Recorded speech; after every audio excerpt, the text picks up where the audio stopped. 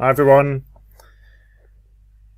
Sorry, I can't be in Dublin this time. I really enjoyed the CitA BIM gathering last time when I was there, but unfortunately our buildingSMART summit is at the same time now.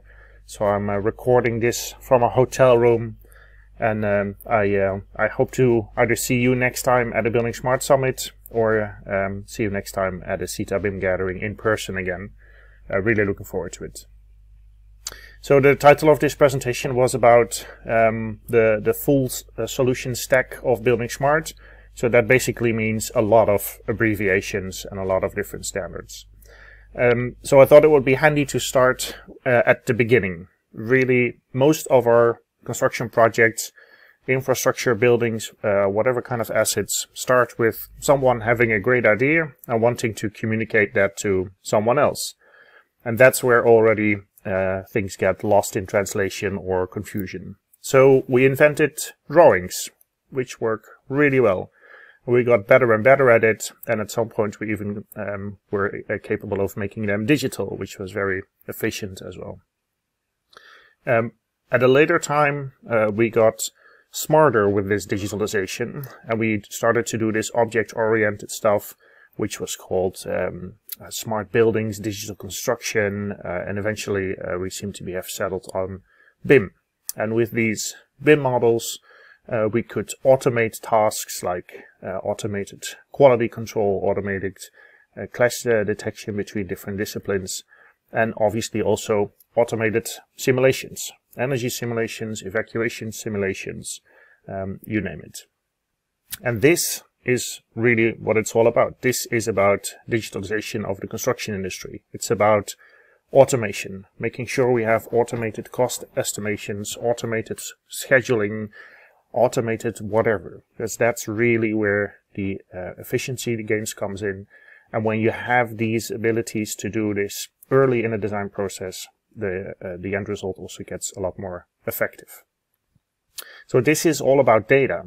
So why are data standards so important? Well, to make sure that we talk about the same thing. This floor thing in a staircase, is that part of the staircase or is it part of a floor? That's important to have the same definition when you do cost estimation or planning. Who pays for that, and is it part of the responsibility of the floor manufacturer or the staircase manufacturer? So it's important to have standards because of that reason. And of course, second most important, maybe the reason, is this automatic processing. Because these data structures are standardized, computers can automatically process it. So the computer works for you, and this is about the automation. So it's not about machine readable, because this PowerPoint presentation and PDFs are also machine readable. It is really about computer interpretable. Have the computer work for you. That's what this is all about. And then finally, standards can also help in comparison and learning. If you do this a lot over time, you can see patterns and learn from that and improve. So this is why data is so important and why standardized data is so important. But then if you have data, you'd also still need to access it. That can be a challenge. So this is why we come to this topic of open data. Why is an open standard so important? So open data is data that you can freely access, but an open standard is a definition, a specification of data structures that is openly available. So you can still share your BIM models privately and you still retain the copyright and the ownership, but the definition of how that data is structured, that is openly accessible for everyone. And that's pretty handy, because then every software vendor can create a software tool to be able to open your data set. You're not forced to buy a certain software tool to deal with your data. So you don't have a lock-in. So you control your digital destiny. You can choose any tool you want that support this open standard, and all of the software vendors have the availability and have the capability of supporting this, because it's all freely available.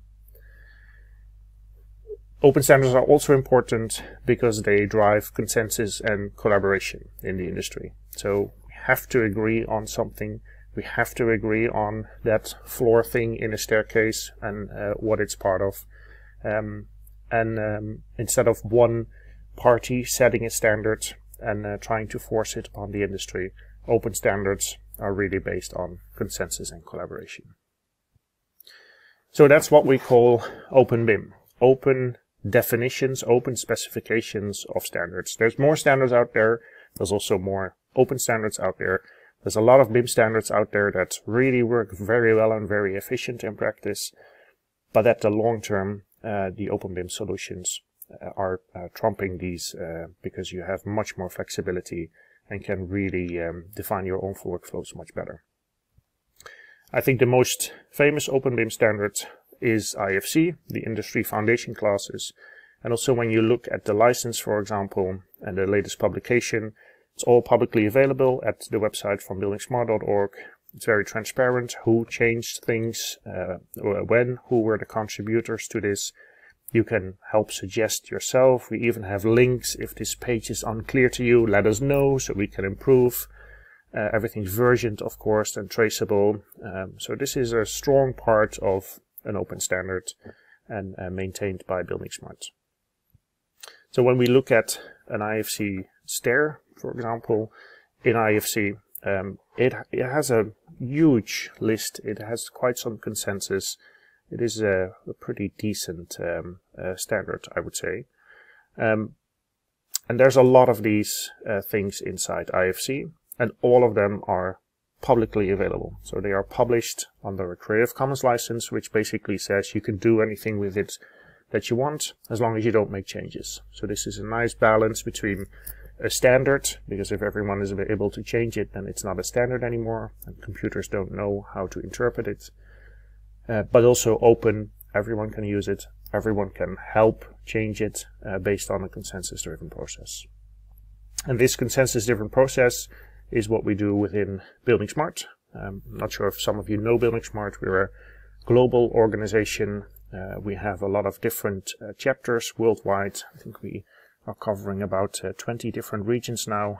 Recently we added Brazil and India, and also Ireland is represented as a formal chapter together with the UK.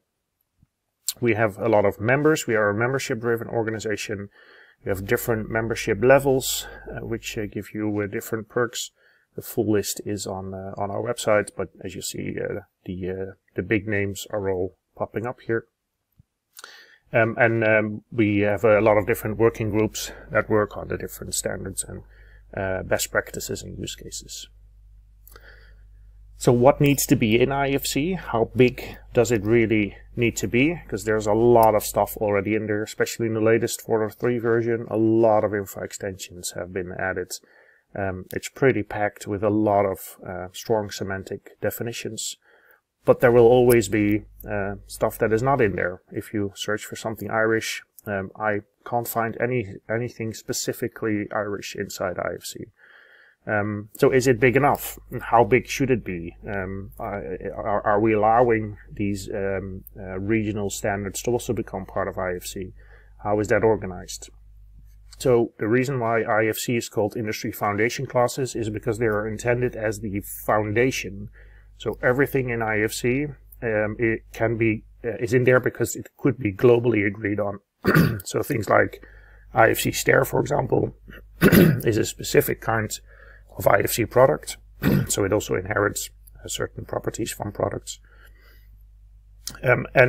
Stairs are very global, very generic. There's like 20 different types in there. There's a couple dozen properties that you can connect to stair, but there's always a limit. So this foundation is what we put in IFC. So IFC has quite some different modules already. It has a core kernel, has some shared entities, but also different modules like architecture, infrastructure, etc., etc.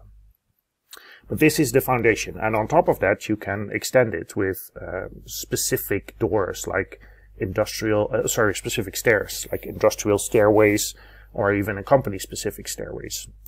These things do not belong in IFC because they are not part of the foundation of our industry. These things are extending or even better, amending IFC to be able to work together with IFC.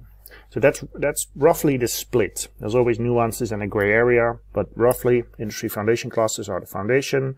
Everything we can globally agree on is part of the IFC standards, and everything that can amend IFC really works together very well with IFC. As you also already noticed, we have these different additional classifications and property sets that work together with IFC.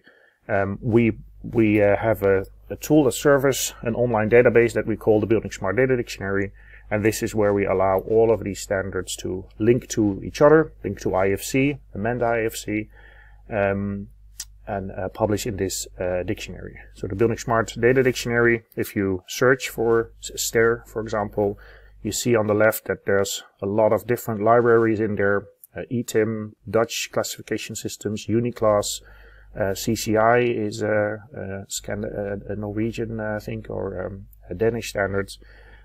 So you would see a lot of different staircases, and if you zoom into them, for example, this one, the Danish CCI standard, flight of stairs, you see that it's linked to IFC, and it also has some relations to IFC entities and elements and properties. So the linked data strategy for buildingSMART really comes to play here as well. We use the buildingSMART Data Dictionary to allow everyone to make links between these standards and publish them there as well.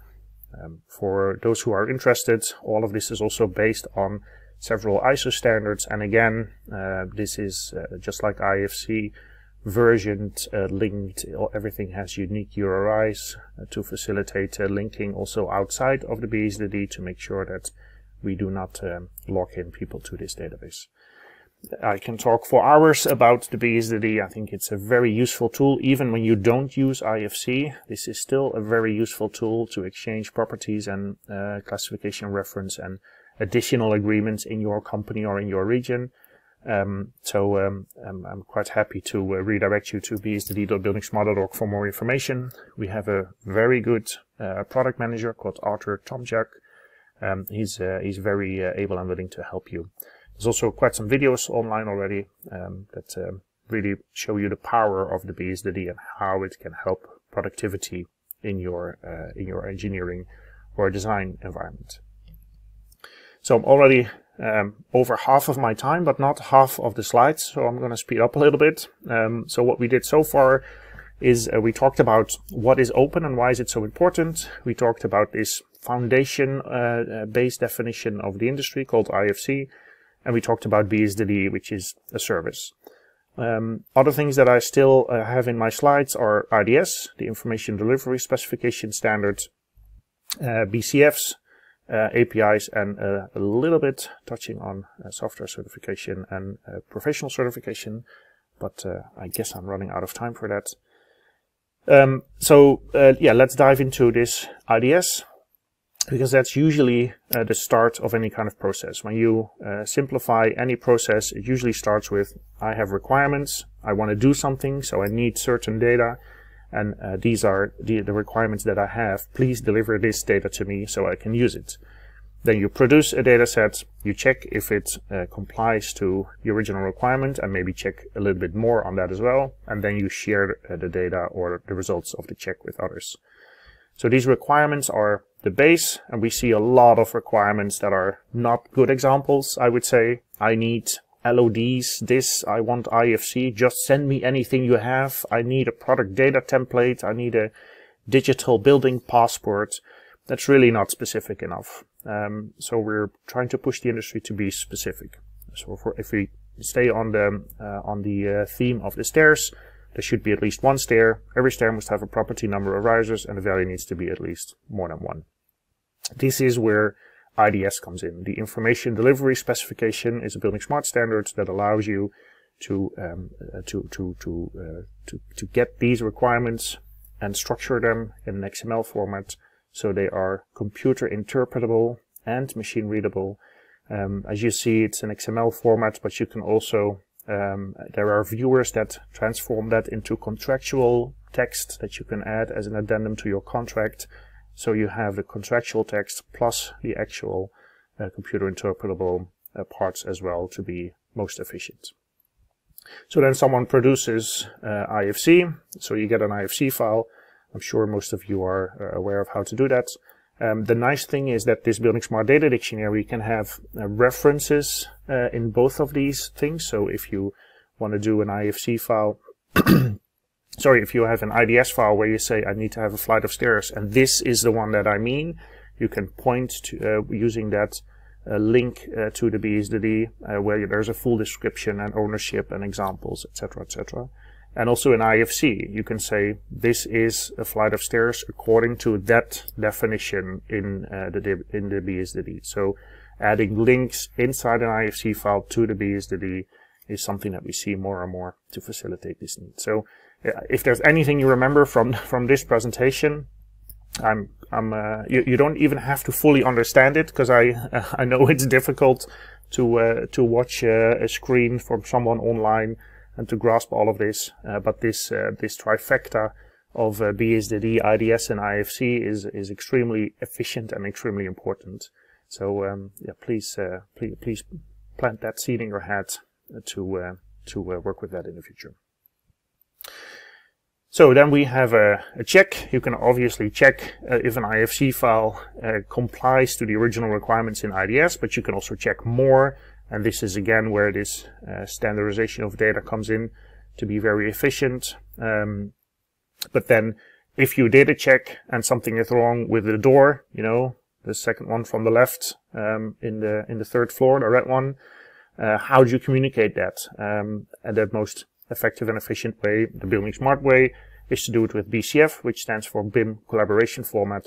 Again, an XML structure, but also available as an API to directly communicate with online services, where you can add even a camera viewpoint, how to look at the object, a priority, assign it to someone. So this is a very effective way of communicating these kind of issues.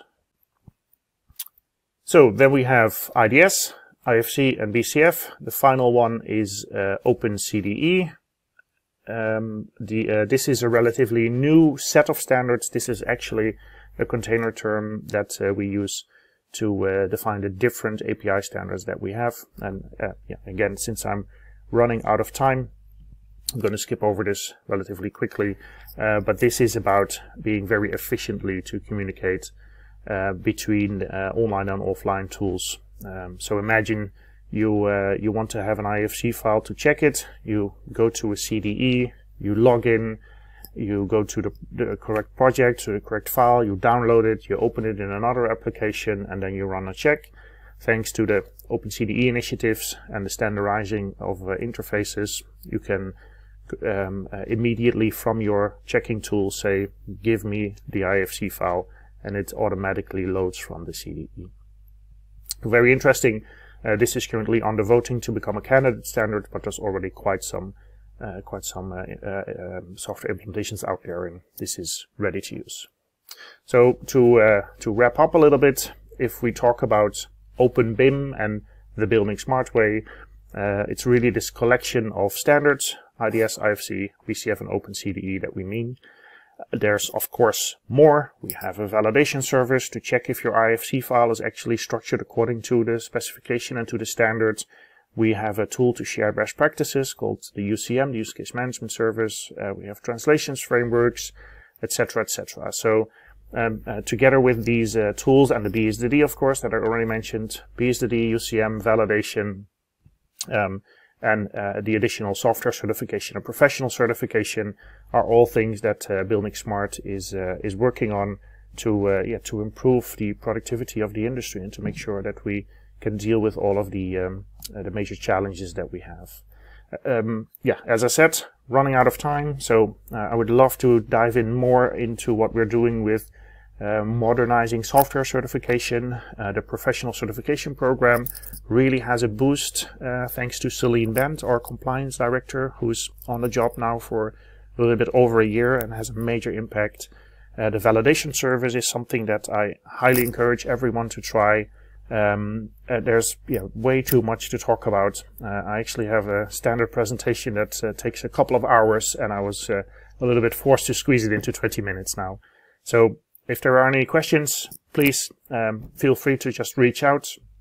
My email address is leon.vanberlo@buildingSMART.org. Also, feel free to just WhatsApp me. That usually works pretty well. Happy to answer any kind of additional questions. Thank you for your attention. Looking forward to meeting you in person one day again, and have fun with the rest of the conference. Thank you.